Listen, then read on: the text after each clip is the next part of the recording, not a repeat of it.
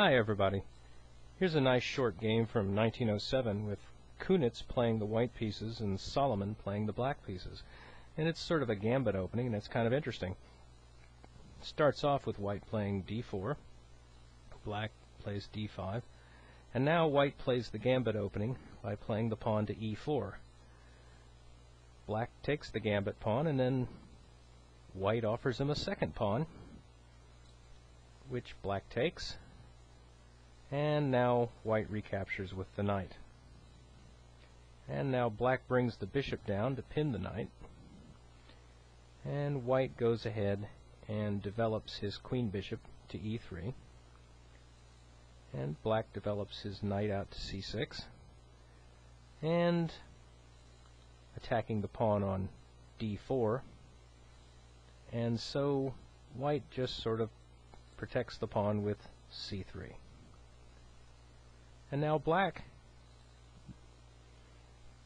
plays e5, obviously intending to play down and to d4 or e4 and strike at the pinned knight.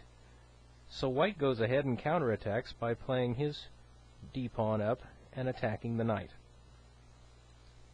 Black decides to retreat that knight back to e7. And now white plays a double attack move by playing his queen up to a4, giving check, and also simultaneously attacking black's bishop on g4. Now the only way black can meet both threats is obviously to retreat the bishop from g4 to block the check, and now attack the white's queen. So white plays his queen over to e4, obviously wanting to get his gambit pawn back by taking the pawn on e5.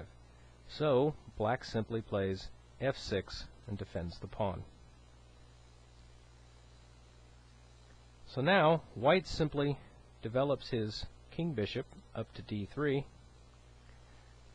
and now black plays knight to g6, which actually turns out to be a major mistake. And if you'd like to pause the video right now and take a look at the position and see if you can see what the mistake is, I'll wait for you.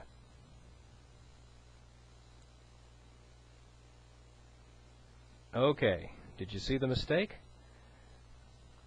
White plays the queen sacrifice, queen takes g6, check. Black then recaptures with the h-pawn, and now white plays bishop takes g6, check, and black now has only one legal move, and that is, of course, king to e7. And now white swoops in for the kill with bishop to c5, checkmate. A crisscross mate, utilizing both bishops, which is really kind of pretty. I hope you like it, and I'll see you next time.